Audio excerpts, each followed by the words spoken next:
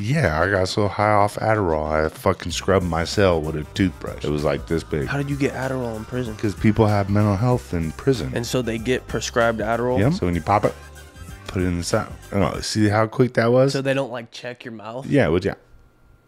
If I got it sitting right here, you ain't gonna know. You ever sold a lunch ticket? What do you mean sold a lunch ticket? See, I mean, you don't know the struggles. I've sold lunch tickets. When I went to school, elementary, they give you lunch tickets, whole booklet full. So you would take your lunch tickets and sell them? Yeah, government funded money for real paper. So what did you do with the paper? Go buy weed. Did you flip the weed? Nah, I smoked it. When you got paper money, food stamps, you go in the store when you was a kid, buy a 5-cent lollipop, they gotta give you 95 cents back in change. So you would take that dollar in food stamps, buy some for 5 cents, then take the 95 cents that you could spend on anything. And go give it to my mom. So you turn government funded food stamps into real currency, 95 cents at a time. That was to support my fucking mom's drug habit. Nowadays, it just come on a card. That really is a different type of struggle. To support your mom's dope habit, you fucking know it is. Early 90s, that was the crack era. So you know motherfuckers was smart. Who, the ones selling it or doing it? The crackheads. Crackheads were smart? A cop couldn't catch a crackhead. Some real shit.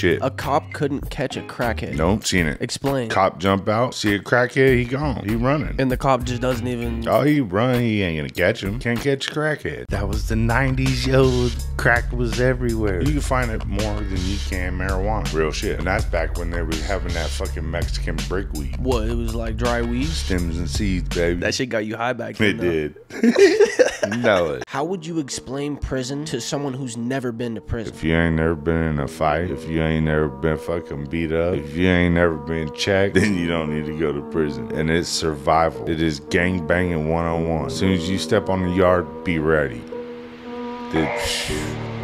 I've never been knocked out.